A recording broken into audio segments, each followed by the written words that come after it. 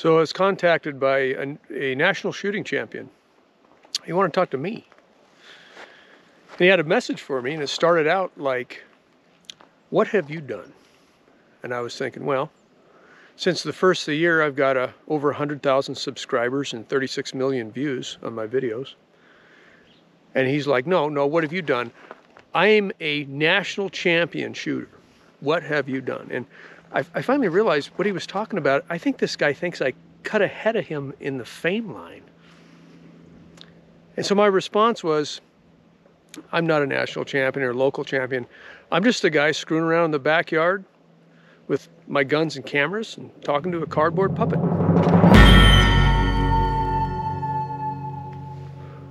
That's right, you're just a cardboard puppet.